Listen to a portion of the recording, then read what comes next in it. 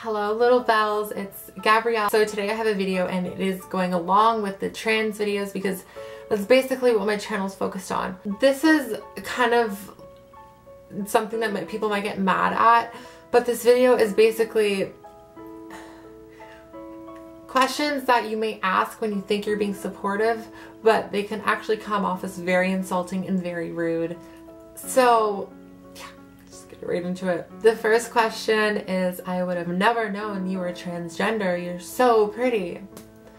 From the person saying it, it might seem like a compliment, but to the trans community, it's not really a compliment. It puts pressure on other people who might not pass as well.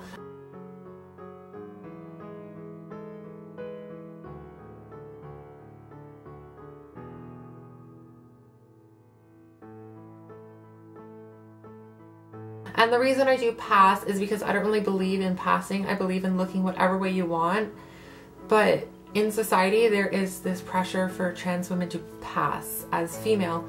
And when you're saying to someone, I would have never known you were transgender, you're so pretty, it's making these other trans women think, like, oh wow, that person doesn't even look transgender. And then they start to think, what does transgender even look like?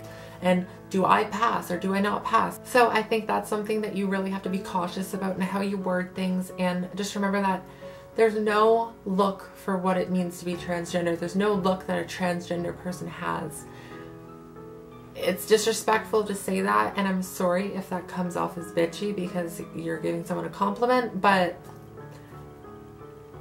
it's just the way it is. And like the same with, you look just like a real woman.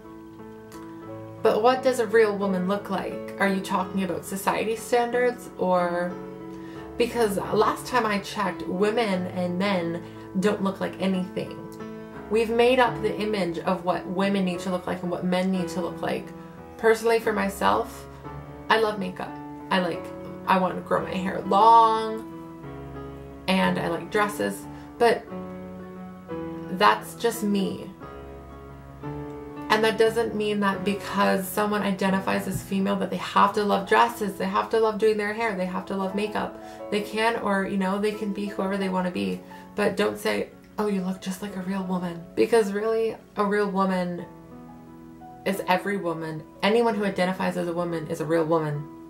And if some people disagree with that, then you can go ahead and disagree with it, but this is my opinions and these are my thoughts, and if you don't agree with them, then that's all on you, and that's great for you, but these are my thoughts.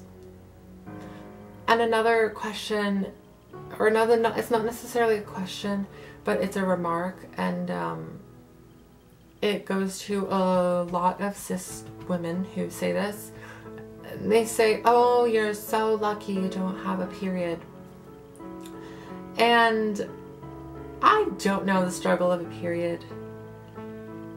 And when people say that, I kind of wish that I did know what it was like, because it kind of just makes my dysphoria worse and makes me feel like, oh my god, what the f is wrong with me?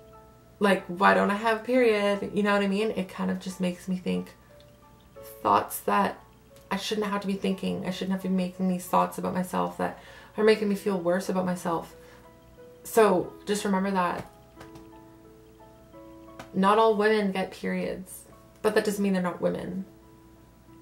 And with periods comes giving birth and having children, and that was something that I always dreamed about when I was younger. And when people say that, it's kind of like, oh wow, I'm never going to be able to do that. I'm never going to be able to experience that. And it's bittersweet, absolutely. So just be cautious and around some trans people, or just for the sake of the community, don't always talk about periods. It's not really that cool to talk about because not all women get periods. But thank you guys for watching this video. I really appreciate all your support, and I will see you guys in my next video. Bye!